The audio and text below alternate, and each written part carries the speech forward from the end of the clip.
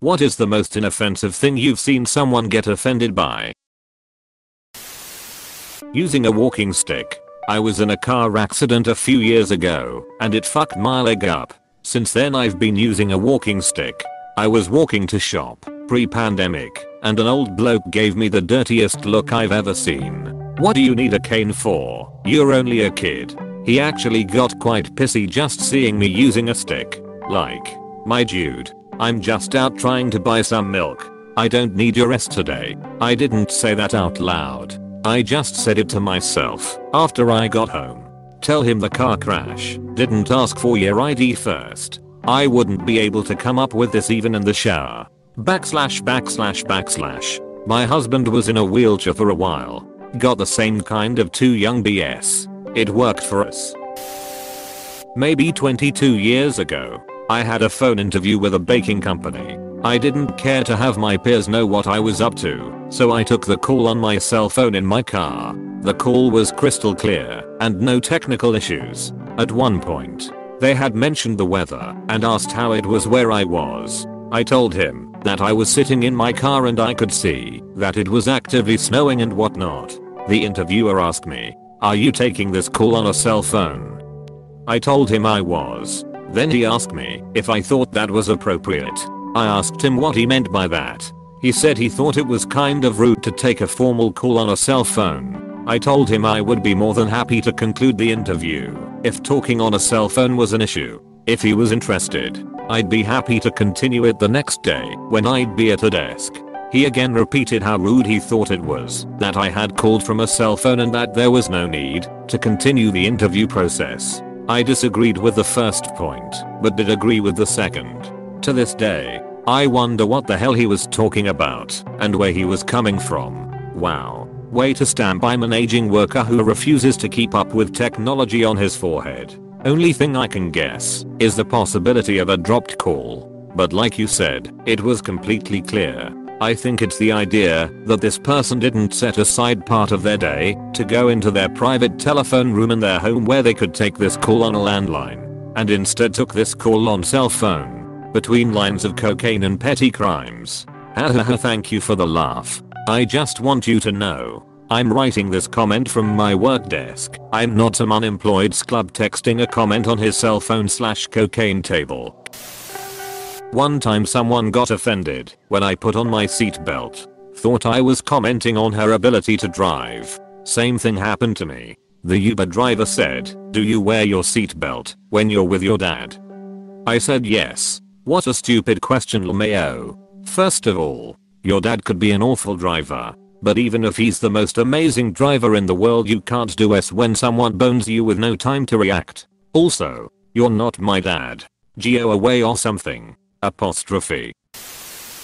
I was at the vet with my cat and he sneezed. This was apparently very offensive to an elder woman. She was there with a corgi and she started screaming at me for about 30 minutes about pet hygiene. I'm sure her dog has done a lot worse in public. Yeah, she seemed like a person who doesn't pick up the poop of her dog. When I was a child, my mum paid for something with a check. The cashier remarked that my mum had nice handwriting. My mum flew off the handle, and we had to storm out of the shop in outrage.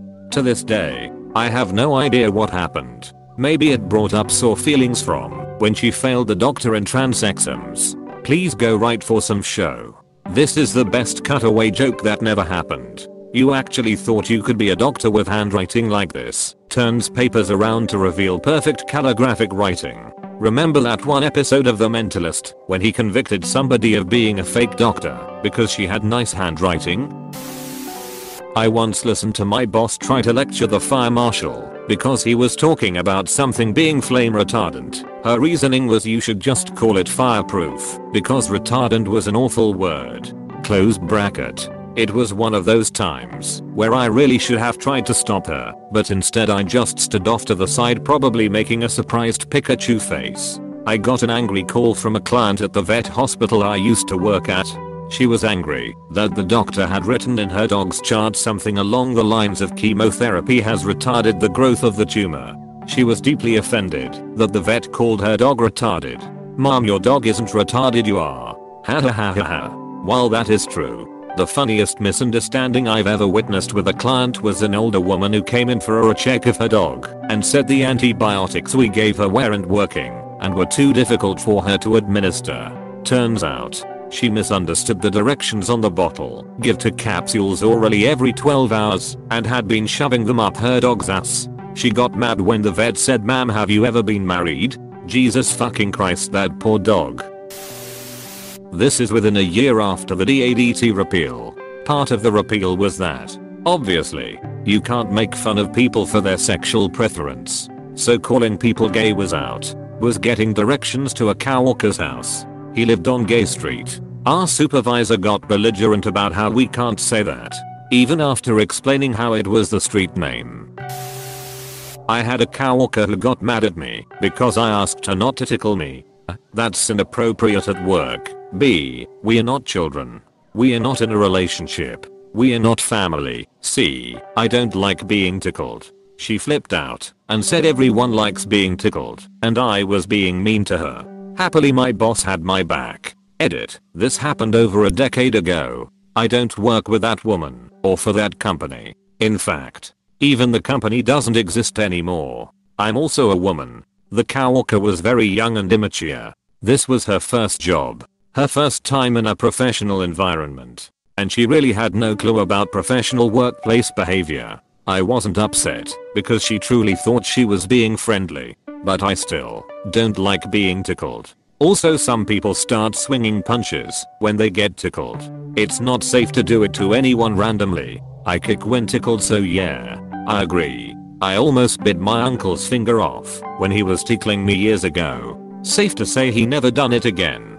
I accidentally gave my uncle a black eye when he tickled me without warning. I can't bear it. It's so painful.